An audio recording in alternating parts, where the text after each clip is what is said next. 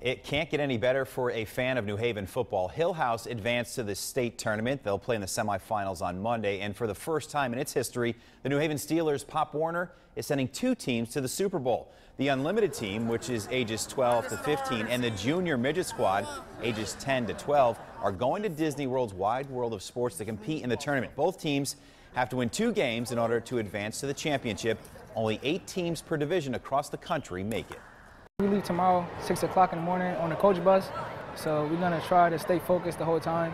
We're going to laugh a lot, but we got to stay focused at the same time. We lost the first game in overtime, 8-0, and after that, we thought we were going to lose every game, but in practice, we started working together more, and I felt very great. I felt like I finally did it.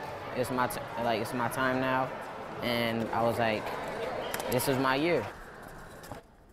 The Steelers left for Florida this morning. Both teams play this weekend, one on Saturday, one on Sunday, and Hillhouse High plays on Monday. So maybe a good 3 days for New Haven football. We wish them luck.